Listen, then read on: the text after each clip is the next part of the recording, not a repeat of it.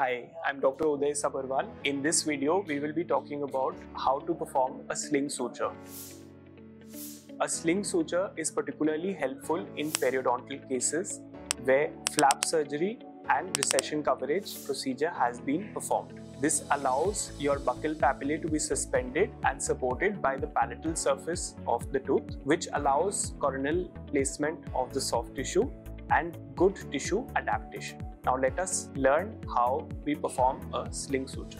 Our first passing of the needle is from the buccal to palatal or lingual side while engaging the buccal papilla without engaging the palatal papilla.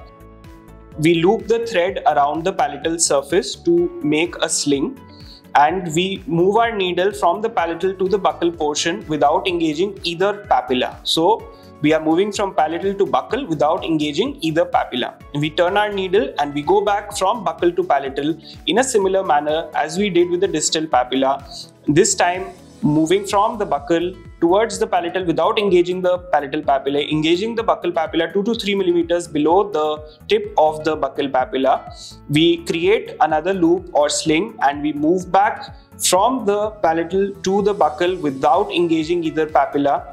And we finally will tie the knot or the suture. It needs to be made sure that the palatal loops or slings are well adapted to the cervical portion of the tooth, in this case the premolar, and we follow our same knotting protocol.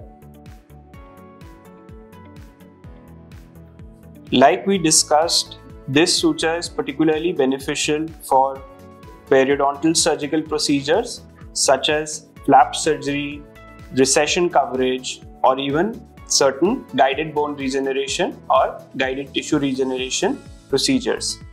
This can also be really helpful in stage 2 implant surgeries as well as many oral surgery procedures. The purpose of this suture is to suspend and support the soft tissue around the tooth, thereby ensuring closer adaptation, promoting optimum healing, and currently displacing the tissue.